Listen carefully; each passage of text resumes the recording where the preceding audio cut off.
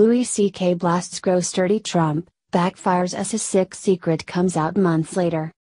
Celebrities who hate President Donald Trump are nothing new. There is a long list of Hollywood elites, who seem to think they know better than the American voter, but it seems that everyone on it has gotten a dose of karma in some way, shape, or form. Proving that most recently is comedian Louis C.K., who once called Trump gross and dirty, but his words just backfired in the most spectacular way as his sick secret came out months later to bite him in the backside. For some reason, celebrities seem to think that their opinions are worth more than those of the average person.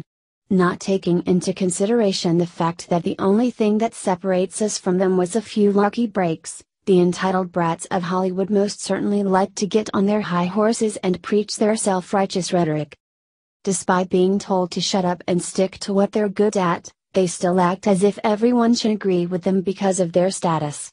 Proving that back in April was Louis C.K., a comedian who is known for his edgy and often inappropriate jokes, with the worst centering around women, children, and pedophilia. It all started when the comedian released an email to hundreds of thousands of people in which he compared President Trump to Adolf Hitler. Of course, he received quite a bit of attention over the remarks and was even asked onto The Late Show with Stephen Colbert to comment on what he had said. At the time, he admitted that he regretted the remarks but also said that he wouldn't take them back because if you took back all your mistakes, you would erase yourself, and he claimed that just because he regretted the words, that didn't make them untrue.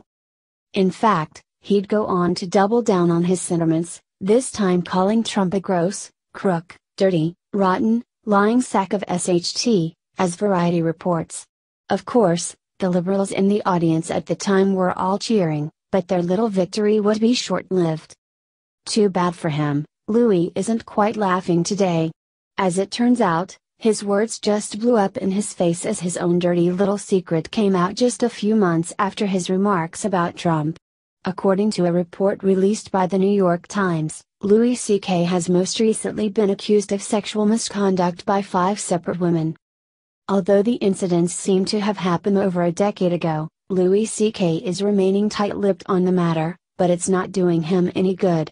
Within mere moments of the bombshell being released, the distribution company behind his new movie announced that they would be canceling the premiere set to take place in a few hours.